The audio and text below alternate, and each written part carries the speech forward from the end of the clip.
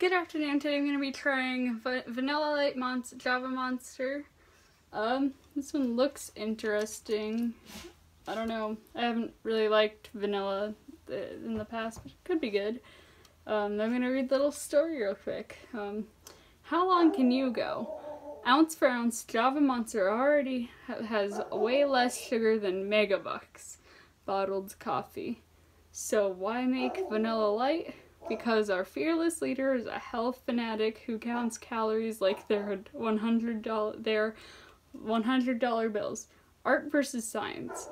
Seriously, making a lower calorie coffee energy drink that tastes good and works ain't that easy. Java Monster Vanilla Lite sets a new standard for taste and effectiveness.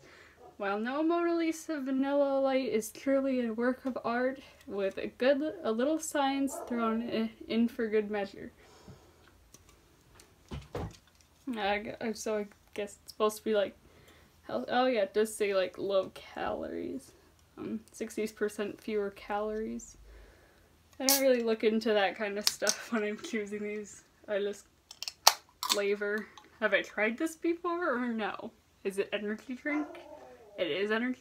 Oh, I'm gonna try it then. And that's how I choose energy drinks. Basically, if it says energize or anything on the bottle. Alright, I'm gonna try it. It said to shake gently, so I did.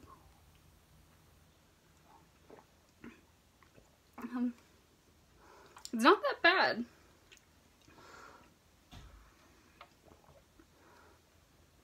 It's not bad at all. It's really good. Like, it doesn't taste like much. But, like, it's not bad. We'll definitely drink it. Yeah, I guess that would be the vanilla. Like, yeah, it tastes a lot like vanilla. Alright, thanks for watching. Have a nice day.